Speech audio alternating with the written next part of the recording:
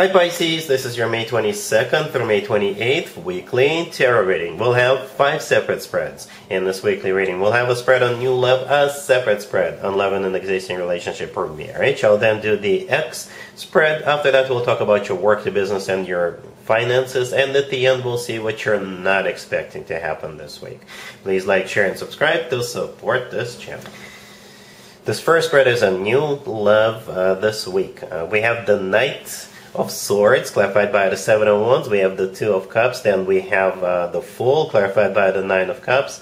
In the potential outcome, we have the Magician with the Ten of Pentacles and the Chariot. And we also have the Four of Pentacles on the bottom of the deck. You could be dealing with an air sign, Gemini, Libra, or Aquarius. We also have Aries, Cancer, and Virgo on the table. Well, Pisces, I think you're going to like this. I think you're going to enjoy the show because this person is coming in, and if there are other people trying to, get your attention, they will fight them off. As a matter of fact, this person is like borderline possessive of you.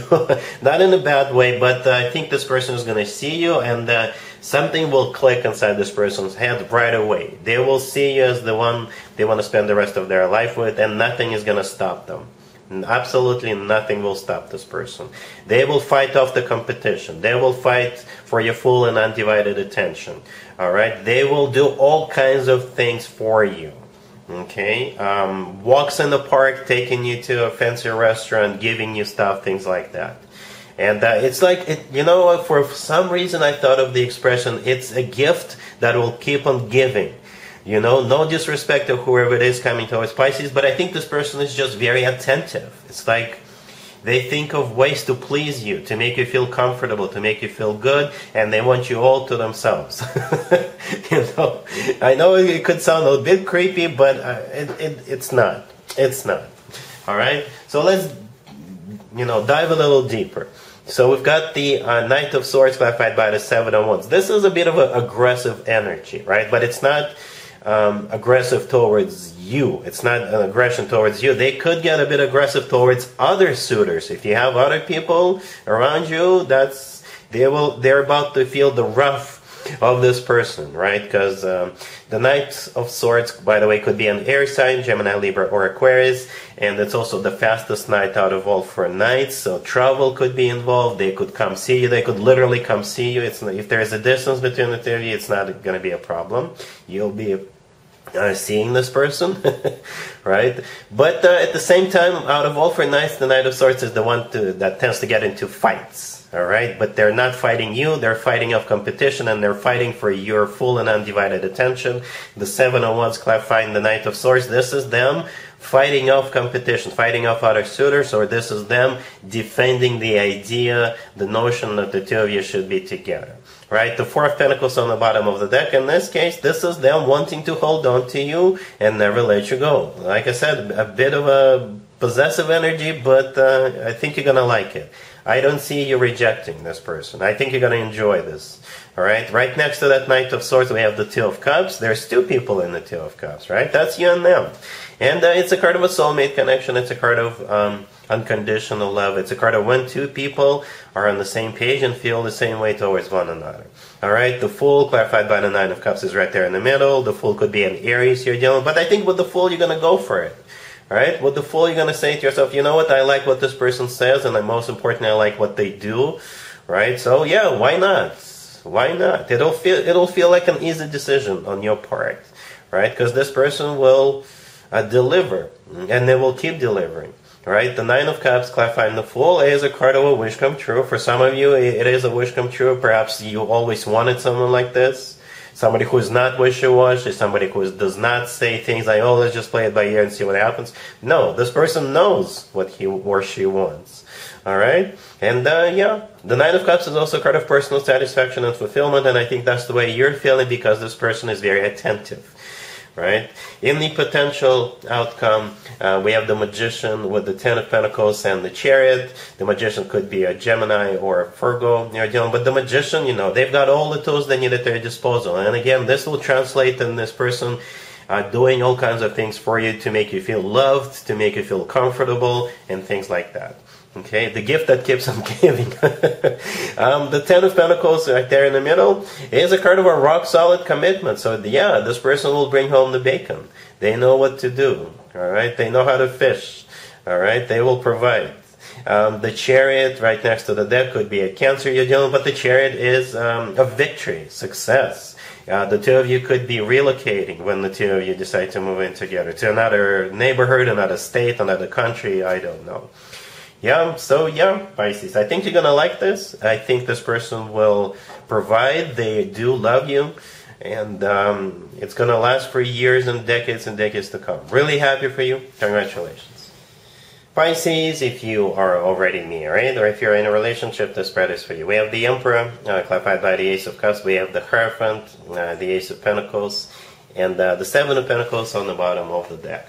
Wow, Pisces. If you are not married yet, this could change starting this week.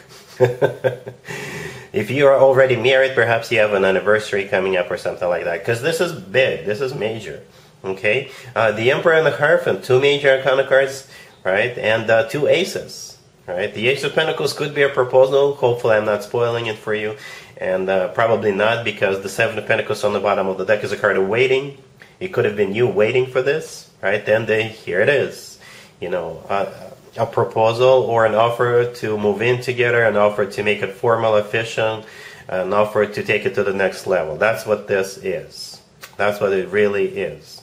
Okay, for some of you, if you're already married, perhaps you could be moving into your new house. Perhaps you already purchased it and there is the escrow period and it's coming to an end, and that's what you've been waiting for, and now you can either start remodeling the house or your partner, or actually move in.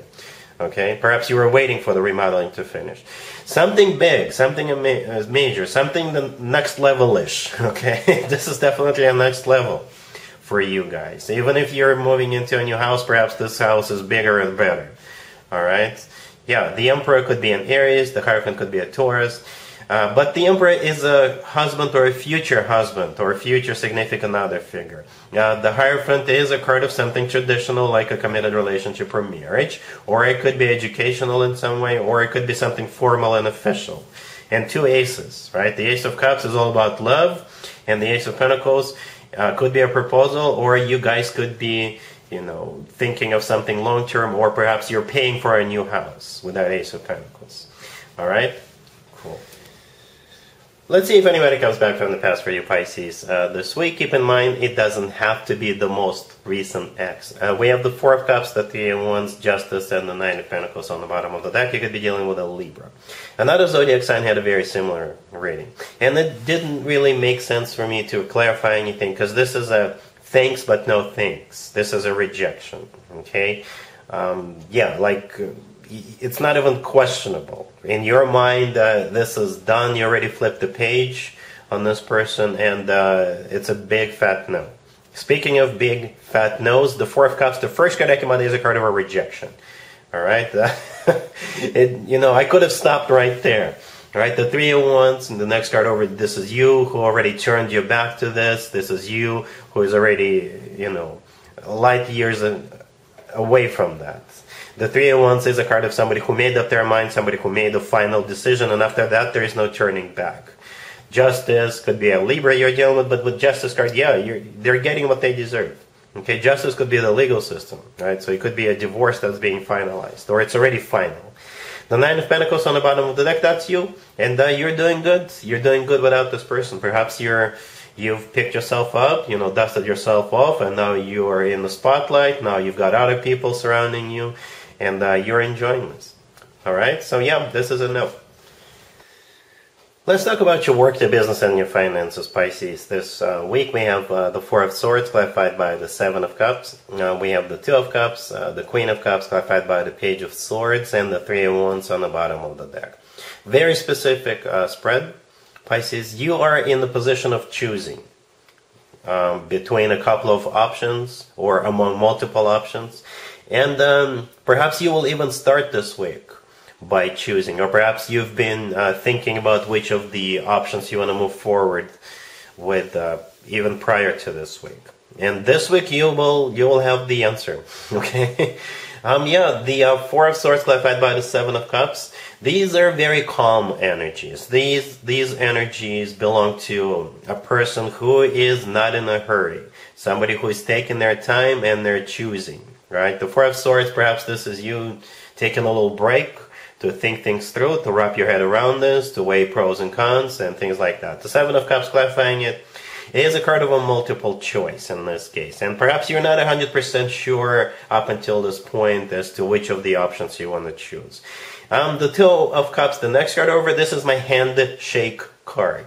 Okay, so there's definitely a handshake coming up. There's definitely paperwork coming up, agreements, things like that. The Three of Wands on the bottom of the deck all the way to your right. This is, I think, you who is choosing, who is making a decision. The Three of Wands is my card of somebody who made up their mind, somebody who made a decision, right? And it's this decision is final.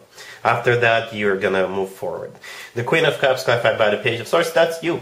You're the Queen of Cups, male or female, absolutely doesn't matter. And I think the Page of Swords clarifying you is a message, right? So you're going to be communicating to all parties involved and letting them know what your decision, what your choice is. All right? Cool. Let's see what you're not expecting to happen this week, Pisces. We have the Two of Wands, the Ace of Wands clarified by the Six of Pentacles. We have the Six of Swords and the Moon on the bottom of the deck.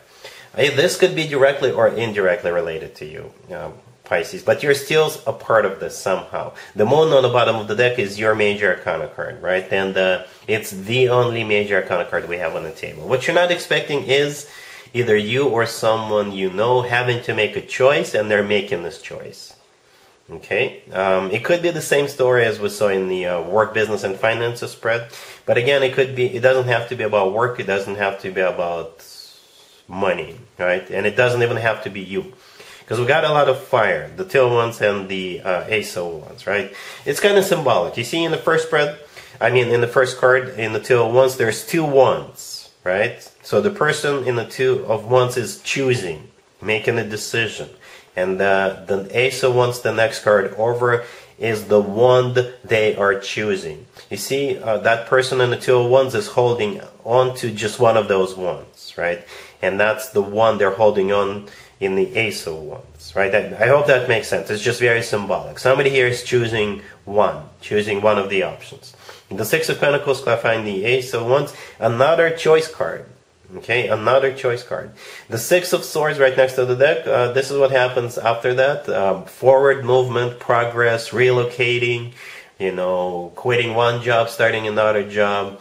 Yeah, what have you. This is definitely a forward movement or progress after that choice is made. And that's what you're not expecting. Alright, so that's what I have for you, Pisces, for this reading for this week. If this video resonates with you, please like it. Please also share and subscribe. And other than that, Pisces, have an amazing week.